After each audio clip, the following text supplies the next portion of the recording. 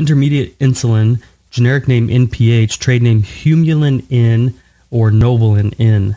So when we talk about intermediate, you already know that this is going to be a little bit longer acting than rapid, obviously, and then regular, okay? So we have rapid, regular, now we're going to talk intermediate acting insulin. What that really means is it just means it's going to have a little bit longer onset time, so it's going to take a little bit longer to start working, and then it's going to have a longer peak time, okay? And the peak time is when it reaches its max effect, and then it's actually going to stay in the system longer.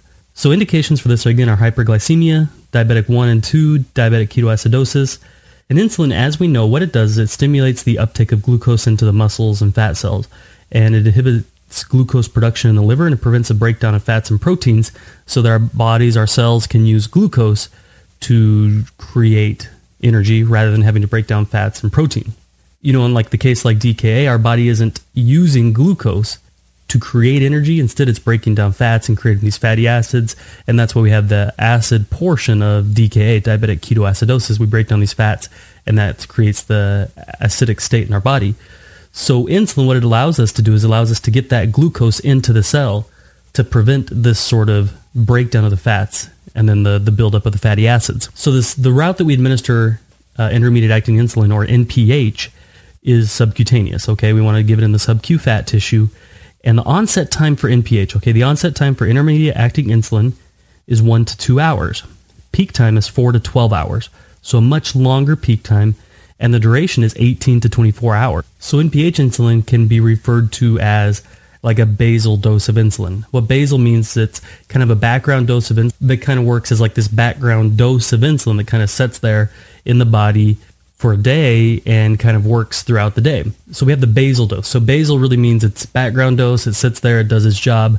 And then we also have bolus dose of insulin. So bolus would be like the regular, the rapid that we're going to give to kind of treat blood sugars immediately, where basal dose is really like we'll take it in the morning and it's kind of a background dose that sits in the bloodstream. So that's the difference between basal and bolus. You can mix NPH insulin or intermediate acting insulin with regular insulin. When you do that, you want to drop your regular insulin first and then drop your NPH. The best way to remember that, the best thing to think about with that is clear before cloudy. Your regular insulin is going to have a clear tint to it, where your NPH is going to have kind of a cloudy tint to it. So you always want to drop your clear before your cloudy. A lot of times these are going to come in pins, and so you won't necessarily even need to mix in the hospital anymore, but you are going to be tested on this, that you want to drop the clear before the cloudy, regular before the NPH. So there are some different considerations with NPH. First of all, thinking about it as like this basal dose that has a much longer duration time, and then the fact that you can mix NPH with regular. All right, so those are the big things about intermediate acting insulin. This has been another episode of the MedMaster Podcast by nrsng.com. To get our free cheat sheet covering the 50 most commonly prescribed medications, head over to nrsng.com/50meds. That's nrsng.com/50meds. Thank you so much for joining me today, and thank you for being part of the NRSNG family. We're here to help you succeed in nursing school and in life. So start your journey today over at nrsng.com/50meds.